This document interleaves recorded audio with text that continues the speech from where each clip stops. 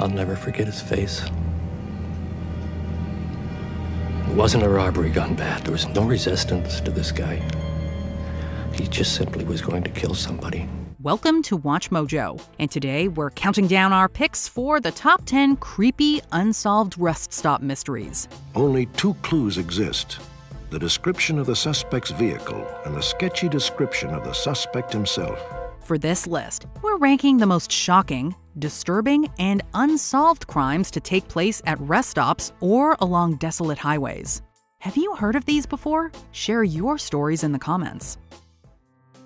Number 10. Phone booth demise. Truck driving can be a challenging profession, with long hours working a great distance from friends and family. That said, it's natural that any driver in the pre-cell phone era would make a pit stop to call their loved ones to check in on the homestead, right? That's what Dwayne McCorkindale was doing in the autumn of 1988 when he pulled into a truck stop and used a phone booth to call home. His body was unfortunately found in that booth, ambushed by unknown assailants while he was making the call. Whoever was involved in this killed McCorkindale, just shot him in the back, and he was dead before he hit the ground. It killed him instantly. Then checked him to see if he had any money on him, any valuables at all. Some money and Dwayne's keys were taken from the scene, and his fellow truckers did report a suspicious vehicle driving erratically near the area. But to this day, no one has been brought to justice. Hey man, what do you think you're doing? Trying to get somebody hurt out there? Well, you don't know who you're messing with, good buddy. We'll drive anywhere we want. Number 9. Mother mystery. In the late 70s, a woman named Jane Snow had stopped briefly off Michigan's Interstate 75 while driving with her 2 children. The family split up to use the facilities, only Jane never returned. Her sons were tragically the ones to discover their mother in the ladies' room, the victim of a seemingly random and violent homicide. To compound things further, a hitchhiker with some very troubling circumstantial evidence was later hauled in by police.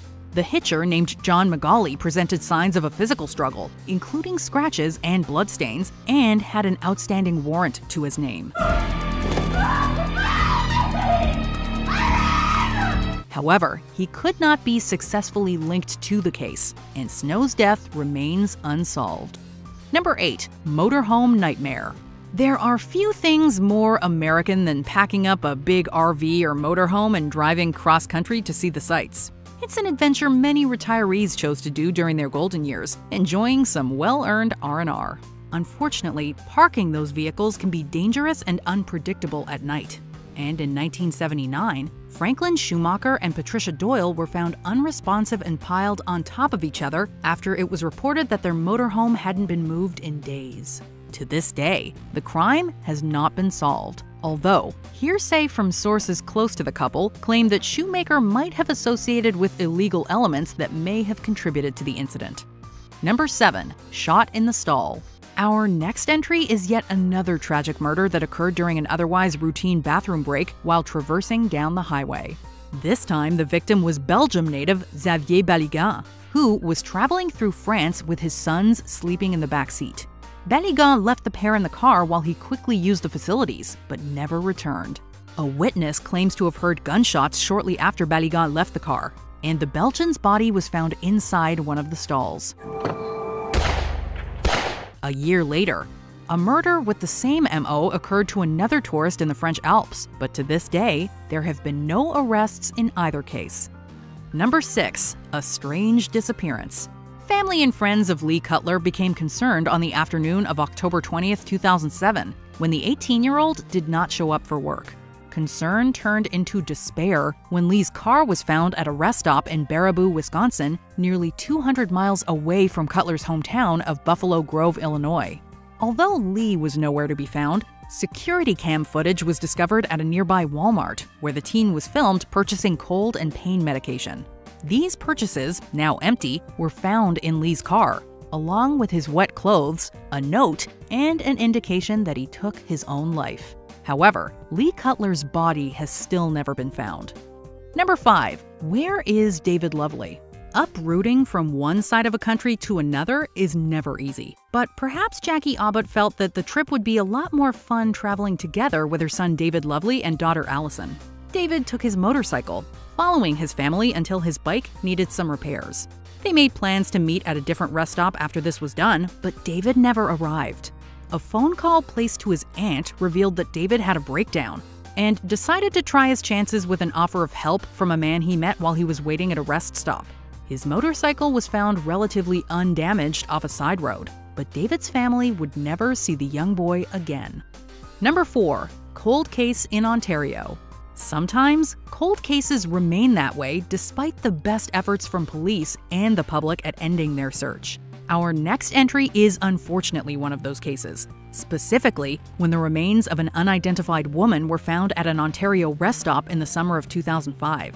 13 years later, in 2018, police were still searching for who had committed the crime that had left the woman with such injuries. The death appears to be suspicious. OPP are trying to find out who this woman is. We're quite confident that somebody out there knows something. We're asking for the public's assistance and maybe bring some closure to a family that's grieving. Although leads were followed and some progress was made in the case, the woman remains unidentified, and the case is still open as of 2021. Number 3. The Blind River Killer. It was a nice, quiet river, ran along by this picnic area. We went out and we walked around, and we thought, gee, it's a nice, quiet little spot. We'll maybe spend the night here. Although there are some who believed convicted criminal Ronald Glenn West was responsible for our next entry, the actual identity of the Blind River Killer remains inconclusive. This is deeply troubling, especially given the brutal and seemingly random nature of what happened to Gord and Jackie McAllister on the night of June 28, 1991. Get your things, get them in the purse. Get your purse. We'll give him the money and he'll go away. The McAllisters were accosted, robbed, and attacked by an overnight assailant while their motorhome was parked for the night. Jackie perished in the attack, but Gord managed to escape and hide, while another passerby, Brian Major, was shot by the attacker before the latter left the scene. As soon as he went by, I rolled back out and got up into our motorhome and drove out onto the highway. I knew I had to get out onto the highway to get some help. The case was even profiled on Unsolved Mysteries, but to this day, the true identity of the Blind River Killer is unclear. The murder of Jackie McAllister and Brian Major is believed to be approximately 30 years old, about 5 feet 10 inches tall, with a slight build. He has long, stringy blonde hair and a receding hairline. Number 2. Death on the Road. An emotional family reunion became even more tragic when recent widower Dexter Stefanik went missing after leaving his son's home in Oregon. He was anxious to get home. And he drove away. That's the last I saw him. Stefanik's abandoned car was found at a Montana rest stop after being intentionally set ablaze. Dexter's body was found shortly thereafter, dumped. Although a man was reportedly seen driving Dexter's car and leaving it holding 2 cans of gasoline, the culprits have never been apprehended. Yeah, he was around 6 feet tall, between 35 and 40 years old. He was real light complected and clean shaved. No sign of anything wrong with him. No, there was nothing unusual about him. He didn't seem to be excited or nothing. Oddly enough, money that was being held inside Stefanik's suitcase was still there, although his clothes seem to have been intentionally tossed about after the fact, in an apparent attempt to throw off investigators. The things that we found that day were just not things that had been here before, and it really bothered me that the week before, everything was normal, and 7 days later, all of this stuff appeared. Number 1. Last rites. The act of giving last rites is the holy administration of sending off the terminally ill or dying with the traditions of their respective faiths.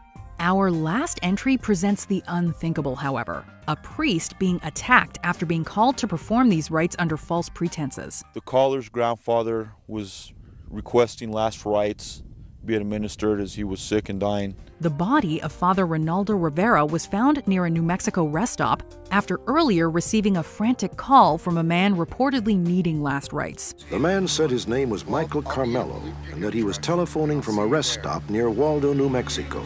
Speculation on the case tenuously connects it to another priest, John Kerrigan, whose disappearance was said to be connected with accusations of abuse. The theory is that priests were being targeted by victims of said abuse, although, to this day, no hard evidence has surfaced to support that claim or to solve Rivera's murder. We're not giving up on this case. there is still grieving in Santa Fe about his wonderful life and ministry and then his tragic murder. Do you agree with our picks? Check out this other recent clip from WatchMojo, and be sure to subscribe and ring the bell to be notified about our latest videos.